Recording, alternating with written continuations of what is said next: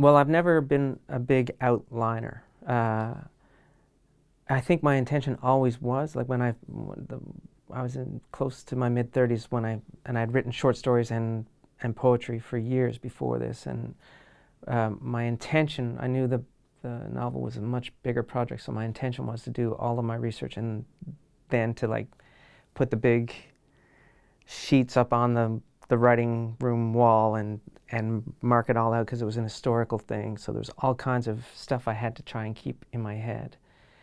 And then stupidly I just jumped right in the middle of the book, and it was a bit of a nightmare. In fact, writing that book was one of the worst experiences of my life, and it was partly because it was the first time I'd tried to take on something so huge. And I've since learned that feeling a little bit crazy is part of the process.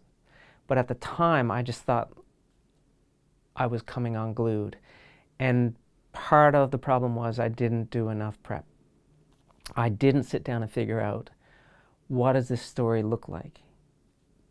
Where is this story going to start, and how am I going to, what is the ending and how am I going to get there?